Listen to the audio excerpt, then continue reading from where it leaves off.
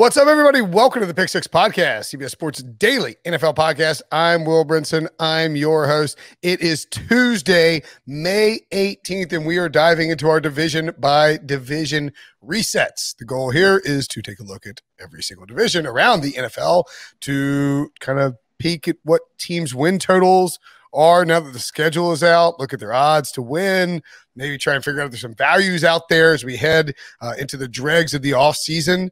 And just to sort of, like get a bigger picture view of those teams. Coming up on this one, the AFC West reset up next or later, the AFC South reset, and of course, you have plenty of mailbags in your feed bags, if you will. Make sure to check out those mailbags. They're fun. They're entertaining. We did a 2-part mailbag. Joining me now to talk about the AFC West, Cody Benjamin. What's up, buddy? Doing well. Thanks for having me on, Will, and I really appreciate the feedback term there. I think we should put that into the strap it on and get to work, man. You got to do it. That's how we do it in the farm. It is down south, which is also where this week's PGA Championship is taking place. That's right. Kiowa time.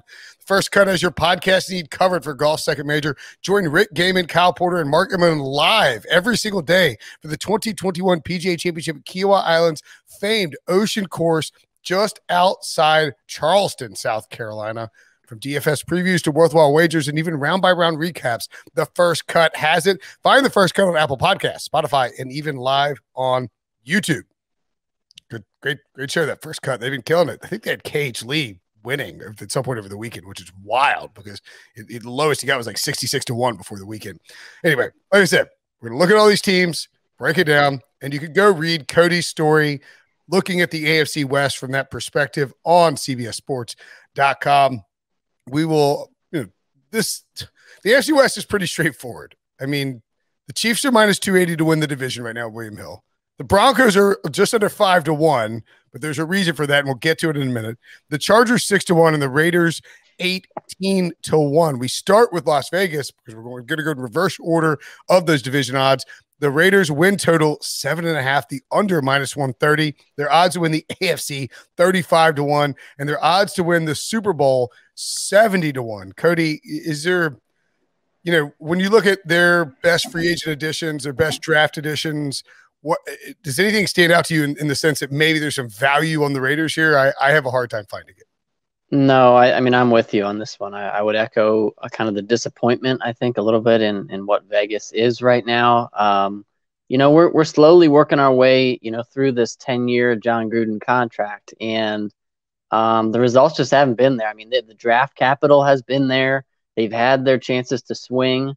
They've traded Khalil Mack. You go back to that deal. You go back to things like this where they're collecting assets. They're just not doing anything with them. And so you look at their offseason additions this year, they've gotten criticized all over the board for the draft. Alex Leatherwood reaching for him. But even beyond the draft, I mean, you look at their free agent additions, individually, I don't mind a Kenyon Drake. I don't mind a John Brown, but they're not exactly upgrading their team. I mean, if you look at like John Brown, I think the best case scenario for somebody like him is basically what Nelson Aguilar was last year. You look at, Kenyon Drake, you've already got a workhorse in Josh Jacobs. I just think they shuffled the offensive line for no real good reason. I think that they've kind of hit their ceiling with this current structure with Derek Carr as the quarterback. It really feels like this could be the year where we finally tip towards an actual reset, maybe whether it's at quarterback, whether it's at other positions across the roster. So no, I'm not buying into the Raiders. I think the value is where it should be. Yeah, I wouldn't mess with Las Vegas, especially because, as we mentioned, Denver is so high. I think if the Broncos trade for Aaron Rodgers, and they're the prohibitive favorite to trade for him if he is traded, then the Raiders are by far and away the worst team in this division, and it's not remotely close. So I wouldn't mess with them at all from that perspective. And I don't like to turn this show into a Raiders bashing the Raiders because people think we do that too often. It's just hard to look at this team and figure out exactly, what they're doing. As you point out, if you sign Kenyon Drake on the cheap in free agency and he's your starting running back, great. But if you use a first-round pick on Josh Jacobs and then sign Kenyon Drake, it makes you wonder what's going on here. The Alex Leatherwood pick, as Ryan Wilson likes to point out, if you flip him and Trayvon Moehrig, it's fine, and people don't worry about Leatherwood going to the first. But they had a good offensive line, and now they've kind of blown it up. And you can look at this line and think that it's going to be good. It's just hard to imagine this offense being elite. John Brown is sort of the same as Henry Ruggs, and sort of was the deep threat that Nelson Aguilar was, and was the deep threat that Tyrell Williams was supposed to be. There's just not a lot to love here unless the defense can magically take a step forward. So I'm with you. I think it's a hard pass on everything futures related, unless you want to take the under on their win total. But even then, 7.5 is, that's just not many games in a 17-game schedule.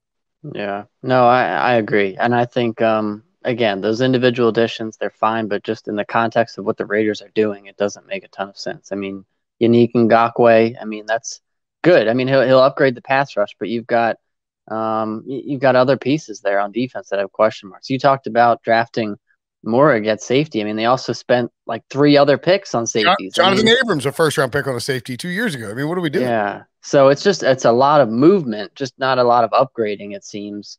And I don't know. I mean, Mariota's still there this year. I don't know if we'll see. Derek Carr was good for a decent chunk of last year, but then we saw the really bad Derek Carr kind of come out in some key spots. And so, yeah, I really think if you're looking for a year where we finally teeter towards reality in terms of a quarterback change, I think it might be this year. So outside the division, they have to play the Colts. Let's see. I should go in, I guess, actual order of the schedule. I mean, week 1, the Ravens at home on Monday night. That is not a free win. That's, they're 7-point dogs to the Raiders at home. I mean, the Ravens at home, excuse me. Then they're at the Steelers in week 2. They get the Dolphins in week 3, at Chargers in week 4, Bears in week 5, at Broncos in week 6, and the Eagles in week 7. I mean, no disrespect to you, but the Eagles are probably the worst team they're going to play on that list. And I don't see 3 wins there. So I think they're coming out of a week 8 bye with 2 wins, maybe 3 best case. And then they're at the Giants. That's all the way across the board. We've seen them lose in MetLife Stadium plenty of times. We haven't even played the Chiefs once here. They're at the Cowboys later. They do have the Bengals and Washington. So those are 2 potential wins. I think they go under. I think it's a 5 or 6 win team, even with a 17-game schedule. That would be the only bet I would make on the Raiders. So I can't have faith with them. And their win total would probably tick down a half a game maybe if Aaron Rodgers was traded into the division. The Chargers, I'm kind of surprised they're behind the Broncos, but I understand the concern of Vegas not wanting to get torched by, again, the Rodgers trade, and people leap on it. I like the Chargers at 6-1 to win the division, to be perfectly honest. I think this is a team that's a little live there. Their win total is 9, AFC odds 18-1, Super Bowl odds 35-1. Their top additions in the draft and free agency, in my opinion, were on the offensive line with Matthew Slater and Corey Linsley. And I thought they did a great job adjusting to some losses early on in free agency and came away with a unit that's very strong and very impressive. Brian Bulaga on the right side. You got to protect Justin Herbert. I think Brandon Staley's a big upgrade in terms of the coaching staff. And if this defense does anything like the Rams defense did last year, I think the Chargers are live to win the Super Bowl. Wow, there we go. And honestly, I don't want to be just an echo here, but I think the Chargers, when you look at the odds, it's very clear that they do belong above the Broncos. It's just that, it's the Aaron Rodgers factor there. That's plain and simple what it is. But I mean, they've got all the foundational pieces you're looking for. You've got the young quarterback who can throw it with anyone.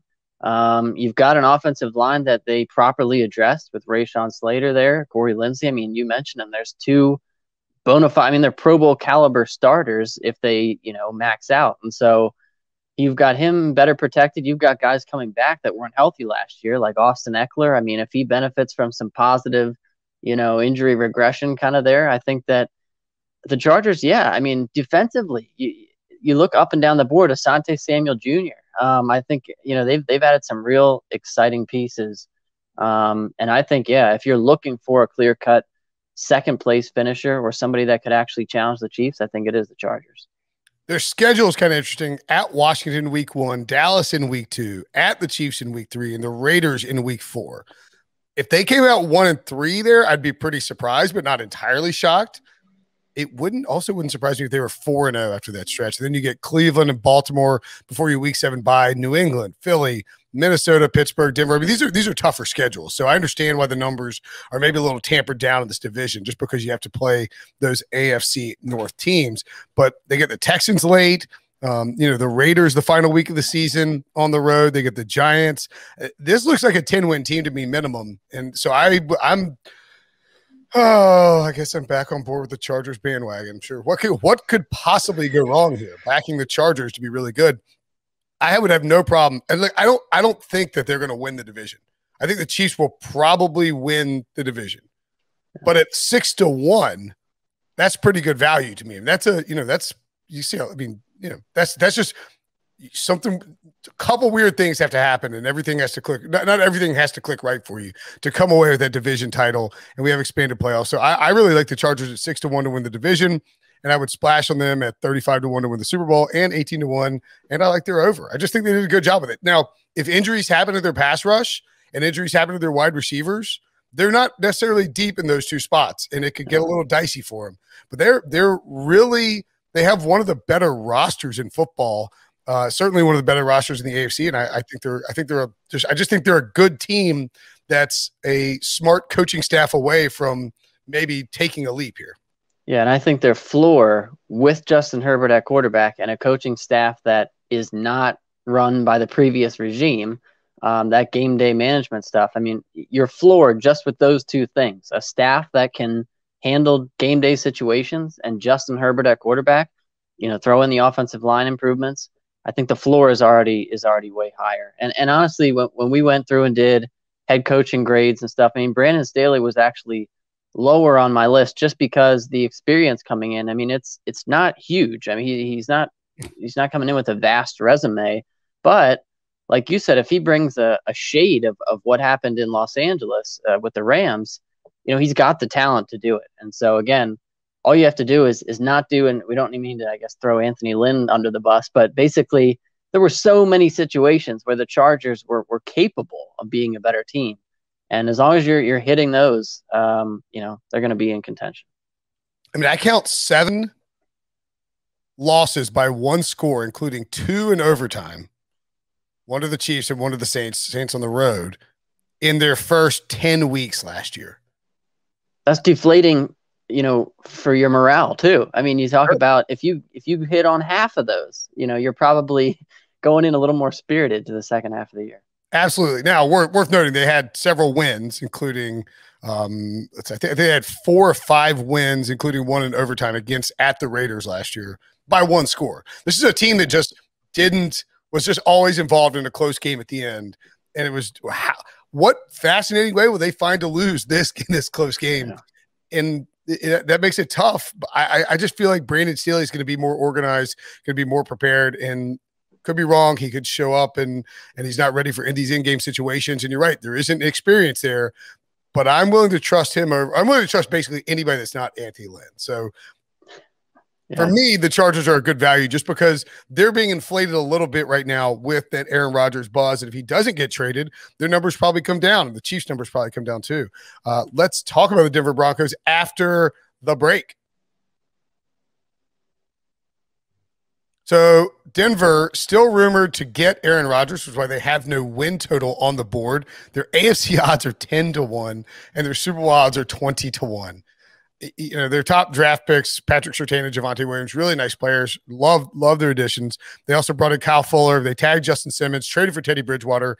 They built a lot of things in place that I think if they did trade for Aaron Rodgers, they would suddenly be the pick du jour, Cody, of people who want to sort of have a quasi sleeper to win the Super Bowl.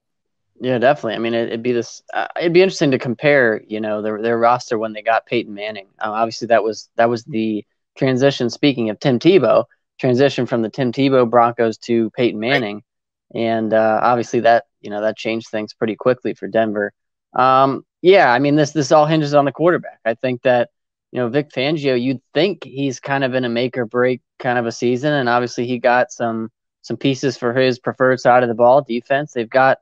They invested not only Patrick Surtain, they also signed Ronald Darby this offseason. I mean, they've stocked up at corner. You mentioned Kyle Fuller. So the defense, there's promising pieces. You got Von Miller coming back healthy. But it comes down to quarterback. Yeah, I mean, I think adding Teddy Bridgewater, that obviously at the least it raises your floor because he's been more of a good, solid, not great quarterback for his career. He's obviously been more steady, at least in terms of controlling the football than Drew Lock was last year. But let's say Teddy, raises the floor. If Drew Lock outshines him at some point, your ceiling's probably a little higher. But neither of those guys, I don't think, is getting you beyond wild card contention, at least in my opinion. And so unless they've got an Aaron Rodgers blockbuster up their sleeve, that's kind of where I see them at, kind of on that fringe playoff status. And look, Vic Fangio's had some in-game coaching issues too. We rip Anthony Lynn for it. There's a lot of weird situations that have unfolded with that Denver Broncos team where you just can't even understand how they're losing some of these games. I do think that when you look at their roster, it's easy to like this team. I mean, they're loaded at the skill positions, good enough offensive line. Certainly the Juwan James injury in the cut, and that'll be a hot topic all offseason, is a dagger, and Bobby Massey ain't in it right tackle. So they've got to figure that out, and that's something to watch. But they have plenty of – again, the skill positions are stacked. If Drew Lock takes a leap, this is a playoff team. And there's no question that the defense is much better. Kyle Fuller arrived and got his original big contract in Vic Fangio's system. Justin Simmons continues to blossom as they continue to tag him. And I still think Bradley Chubb hadn't really flashed his true potential. Von Miller coming back in a year where he's trying to maybe get one more bite of the apple. This is the team where if Locke takes a step or they trade for Aaron Rodgers, they're going to be good. The problem for me, Cody, is that I can't back him at this price. Nobody can back him at this price. Yeah. You're paying unless Aaron Rodgers is getting traded, even then you're paying a premium. 20-1 to win the Super Bowl? It's way too low. This is not a team that's winning the Super Bowl without Aaron Rodgers. It's not a team that's winning the AFC without Aaron Rodgers. I would almost rather back them to make the playoffs, yes, after Rodgers isn't traded there. Or maybe take the win total over 7.5 after Rodgers is not traded there. I think any amount of betting, from a betting perspective, the value's gone. You had to get it in when the rumor started. At this point, I'm just not sure there's an actionable move taken here. I think you're absolutely right. The better play is almost because it's going to skyrocket. I mean, if they do get Aaron Rodgers, that's going to be the buzz for weeks all the way up until the season starts. I mean, people will be piling on that. So, I think the better option is kind of banking on that Teddy Bridgewater, Drew Lock contingent to take them to the playoffs and be a surprise team. Now, are we underselling? I don't want to say underselling Teddy Bridgewater, but we're talking about Drew Lock's upside. And I think Teddy Bridgewater, he proved in Carolina, he proved in Minnesota, before the catastrophic injury. He was, he's fine. He's a fine quarterback. And I don't think that he's necessarily much more than that. But we saw in New Orleans where he actually did have a supporting cast and filled in for Drew Brees. I mean, the record looked pretty good and the stats looked pretty good because he had the supporting cast. Is Denver that much of an upgrade skill-wise from Carolina that you could see maybe we're underselling him a little bit? Yeah, for sure. I just think with Lock, I like the combo of Lock and Bridgewater because Lock gives you that upside where if he hits, like, oh man, like Drew Lock might be awesome. He's got the skill. And then if it doesn't work out, like, let's go to Teddy and let's run the ball. Let's let him make short plays. The one problem I would have is that I just don't know that I buy into the Teddy thing without Sean Payton because it just didn't work with Joe Brady. And, so like you take Teddy out of New Orleans and he was fine in Minnesota. Maybe he can work with Pat Shurmur. We'll see. I don't mind Teddy. I just don't think you're going to go Super Bowl with Teddy. Yeah, exactly. I don't think, you definitely shouldn't be betting on that. Yeah, you don't want to bet on the Broncos right now without Aaron Rodgers coming. And then, like we said, the value's probably all the way sucked out. I actually think that the Chiefs' value is kind of interesting. Not in the sense from the, winning the Super Bowl at plus 525. That's a tough look. Or even the AFC at plus 260 because there are, it's a long season. There are plenty of good teams in the AFC. And that's just an expensive price to pay for a single NFL team, even though the the Chiefs have been right there for 3 straight years ever since Patrick Mahomes took over. They're over/under total 12, over -140. And if I was saying top draft edition, I want to say Orlando Brown, who they drafted, Cody, via trade, and then their top free agents, Joe Tooney and Kyle Long. In other words, they reworked that offensive line because they wanted to make sure that Patrick Mahomes would be protected after he just got obliterated in the Super Bowl.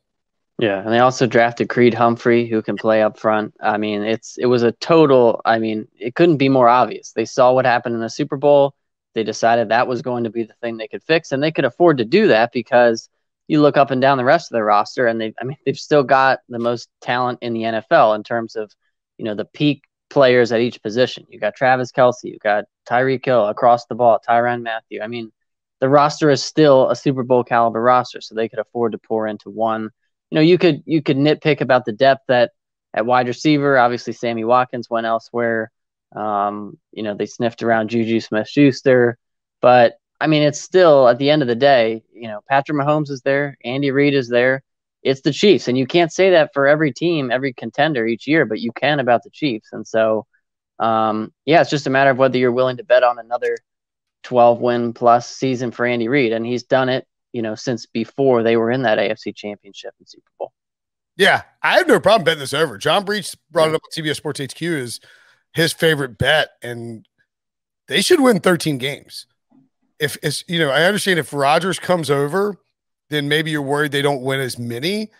But if the Broncos are decent and the Chargers are good and the Raiders are semi-competent, the Chiefs are going to have to win these games to keep pace. The Buffalo Bills look like they're going to be great again. The Chiefs are going to want that number 1 seed. They're going to be pushing to win those games. So I don't think that we see the Chiefs come away with a 17-game schedule with less than 12 wins. So as long as it wasn't 12.5, I'd be okay with it. It's a huge number. It's tough to lay that, but it's really more like 10.5 or 11, maybe 11.5 if it's -140. And you get that extra game this year, and there's going to be AFC. The Chiefs are just not going to win the AFC by 3 games. And if they do, it means they probably got to 13 wins early on and maybe lost two or three down the stretch. The easiest way to look at it is there's one more game on the schedule, which means there's a good chance there's one more win on the Chiefs total. So correct. Just bet it. Yeah. I mean, again, the AFC, I would say if you're able to parlay it, or if you're willing to lay juice, and the problem with laying -280, which is the price for the division, is if you want to win $100, you have to lay down $280. So if you want to win, $500, you're giving somebody $1,000 to hold for what amounts to 9 months. But as much as I don't, if you can find, if your book allows you to parlay division odds, I think the Chiefs at -280 are actually pretty good. They should be something like -400, but because of that Rodgers news, it's shrunk a little bit. And if Rodgers doesn't get traded there, they'll go back to 350 or 400. So if you could get that in now at -280, I do think that is good value, even though I also like the Chargers. I don't want to lay the 280. I just think that price is not correct. And also consider, even if Rodgers goes to Denver and we like his skill positions there, take the package of, are you taking Aaron Rodgers on a new team with Vic Fangio and Pat Shurmur, or are you taking Patrick Mahomes and Andy Reid? I mean, you have to look at the whole package there. And I think, you look up and down the Chiefs roster, you're probably still favoring them. I think, they're still, regardless of the hype that comes with Rodgers, if he goes there, Kansas City is your play. Yeah. All right. That's it. That was fast. We did the AFC West. The AFC West is kind of cut and dry, and it's not. Well, it's cut and dry in the sense that it's not boring. It's not boring either, though, because you got Justin Herbert coming up. You got John Gruden drama, I'm sure, this year. Denver. I mean, it's not boring. It's just you're not going to find much value in. Even though I listed 2 teams I would bet on to win the division, you're just not going to find much value in betting on the division right now because we don't know what the deal is with Aaron Rodgers, and we're not going to know for several months. And unless he's traded to the Broncos, and if he is, before this, obviously we'll do an emergency podcast. It's just tough because that's the storyline around Denver, and until we know about that, this division, nothing changes. And if he's not traded, then it's the Chiefs in a runaway. The Raiders are sort of the team we don't like, and if he is traded, then it's a situation where, maybe there's nothing to like unless you're a huge Chargers guy like me. All right. Good stuff. Make sure and we'll have Cody back later on to talk about the NFC North. So make sure to check that out. Thanks for subscribing, rating, reviewing. Cody, as always, a pleasure.